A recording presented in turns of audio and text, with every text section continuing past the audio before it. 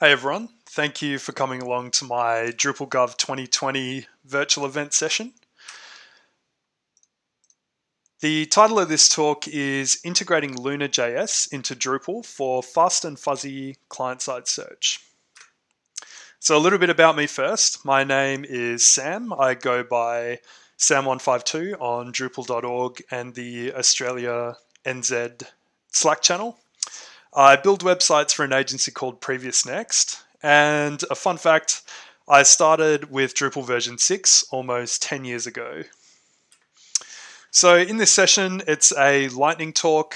It only runs for about 10 minutes. I'm going to cover what is Lunr.js, how to get started, and then building stuff on top of the solution. So first of all, what is it? Let's jump right into it. Is it right for me? Is it something you want to use on your next project? And to understand what Lunr.js is, first I'm going to look at the example of a more traditional search solution. So with a traditional solution, you might start with a Drupal site. It may have a bunch of documents or pieces of content on that site. And typically in the past, you might deploy a Solr server, you'd sync the documents to that server, and then that Solr server would index all the content, and it'd also be responsible for querying. So when a user came along and entered a search term, you'd send that back off to Solr, it would return you the matching documents, and that would be the full life cycle of a search query. With Lunr.js, it's a little bit different. You still have your Drupal site with your content, but instead of syncing it to an external search index, you actually send it off to the user's browser. And then a JavaScript library running in the user's browser takes care of the indexing and the querying.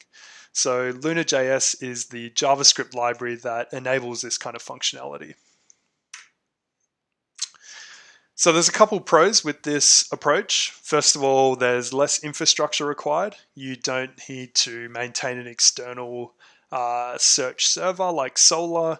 You may not need to maintain a SaaS product or a SaaS platform. Maybe there's costs associated with that stuff. And the other advantage is querying the index is really fast. Since it all happens within the user's browser, it's a really tight sort of feedback loop between typing in something to search for and actually getting results out of the index. There are a couple of downsides though. So the index size has practical limits.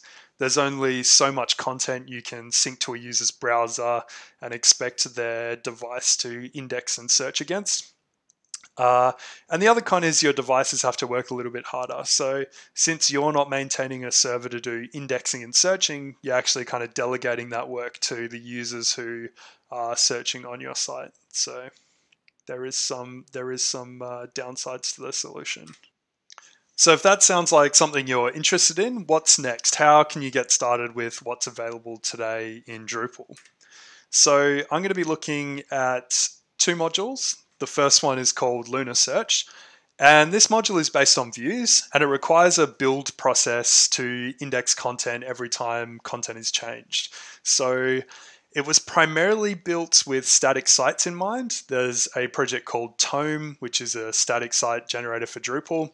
And this fits really well into that process because often with a static site, you already sort of have a build process and a build pipeline in place. So Lunr Search slots in pretty well there. The other project out there is Search API Lunr. And this one's a little bit different. It's based on Search API. There's no build process with the indexing of the content because the way this module works is it gathers up all of your content and sends it to the user's browser.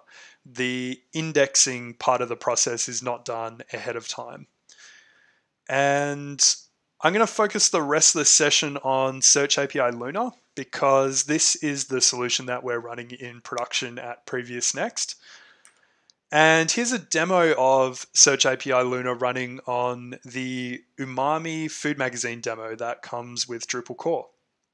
So a couple of things to notice about this. First of all, the searching is actually done on key up when you're typing into this input. So you can see every time a key is pressed, it's got a different set of results there. and they appear sort of immediately in the drop down there. The other thing to notice is I'm spelling words wrong. I think I spelled gluten wrong and pizza with one Z, and you can see it actually still matches results. So it's a really fuzzy sort of search, and it's the kind of search that users have really come to expect from websites. They don't want to be entering words and having to exactly match what's found in the document. And if I pop the network tab open on this demo, you can see here that the browser downloads 5 different JSON files, and it uses these files to index the content locally. None of this is done on some external search server. This is all happening in the browser by the JavaScript library. And this is where the kind of practical limits to the size of your index come into play. You couldn't send hundreds of megabytes worth of content to the user's browser. It would really slow down the searching process and ultimately could have a lot of performance issues.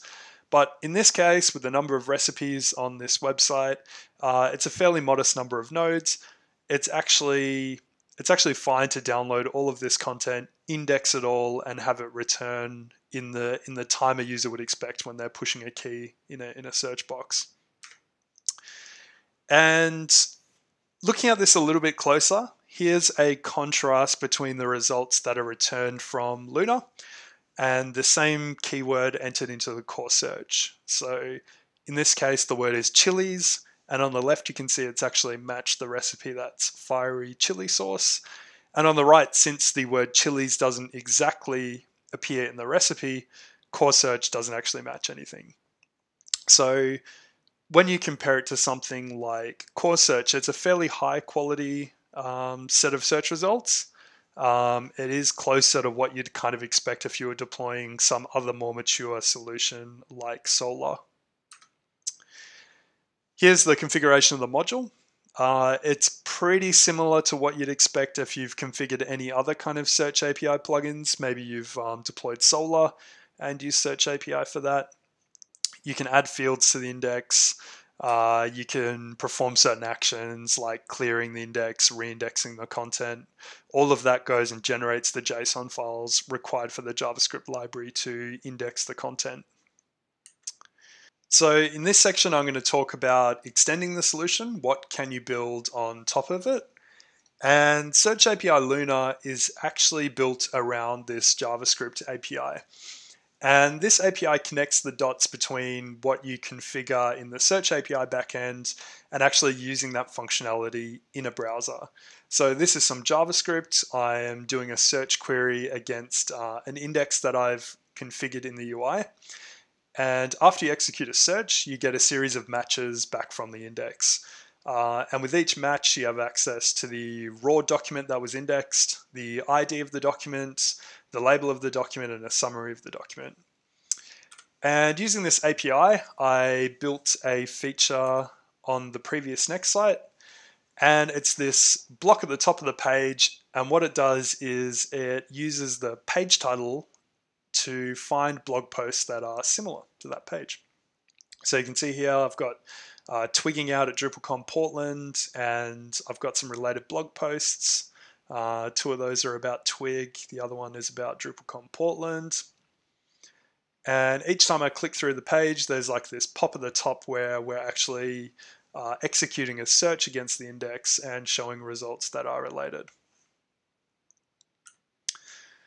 So if you're not using Drupal with an integrated front end, maybe you're doing some decoupled stuff, there's actually a companion NPM library you can install as well. And you can use the same API, but you have to point it at your Drupal site. So in this instance, I'm saying, okay, I want to use the Lunr API, but my Drupal instance with all my content is located at this address. And then once you've given it that context, it's exactly the same. You can query your Search API indexes and you can execute searches.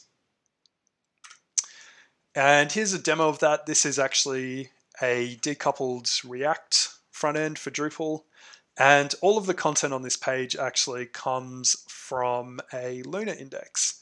And you can see I've added some other features. I've done some faceting by date, but I still have that ability to search the whole index by typing in a search query there.